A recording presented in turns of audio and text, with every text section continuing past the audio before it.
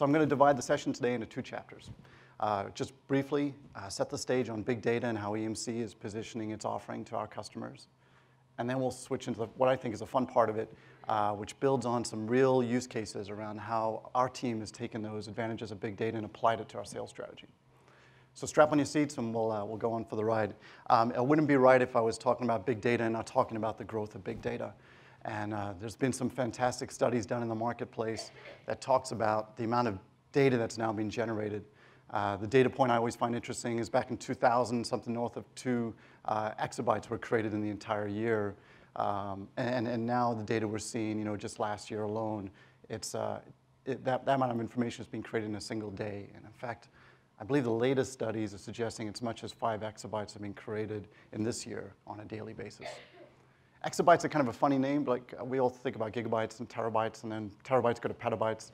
I suspect I'll be standing up here maybe and presenting in future years and thinking more about zettabytes, or actually what comes after a zettabyte is something called a yottabyte. So who knew? So big data in terms of its definition is not just about volume. I think about it in terms of 3 V's. There's certainly the volume. There's massive amounts of information that's available to all of us. There's also a big component of it, which is the variety of that information. And as much as 70% of the data that's being created today is unstructured data. It's all the natures of imagery and video and other sources of data feeds. But it's also about the velocity at which the information is happening. So we think about big data in terms of those 3 perspectives. It's the volume, the variety of it, and the velocity at which it's hitting our business and forcing us to make some decisions about what actions and insights we can draw from this data set. From EMC's perspective, a company that's rooted in helping customers manage their information, we've seen it put new pressures on the traditional IT model.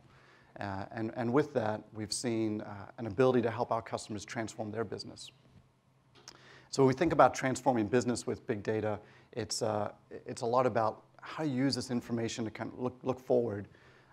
We're seeing the data sets that EMC can capture internally, as well as the capabilities we give our customers to help them be more predictive in where they're selling or investing their resources.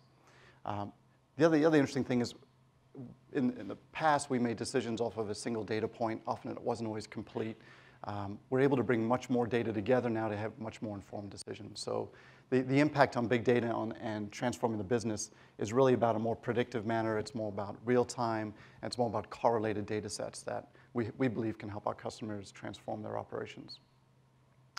So when we look at how companies are using big data, and this is a study McKinsey supported, most of it's around customer intimacy.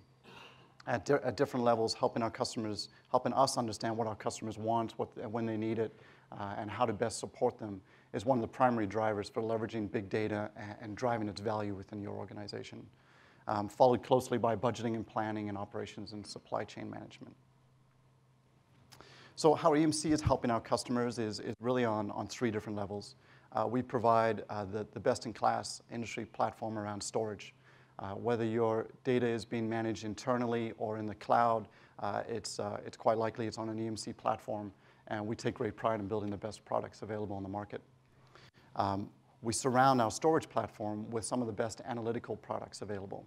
These are fundamentally new database platforms that, integrated with the right software, help you capture all the right information you can get out of your big data sets. And the third layer, and is a topic I'll come back to later in the presentation, which is we all talk about these great technologies. We talk about the great equipment. We talk about all the process changes and the great transformation. None of it's really possible without the right skill sets. And hopefully there's some in the room today that think of themselves as a data scientist or aspiring to build out that practice of data science. I'd love to talk a little bit more about it as we go through the session today. But it's fundamentally a new skill set that's emerging in the marketplace that really helps us open up this big data set.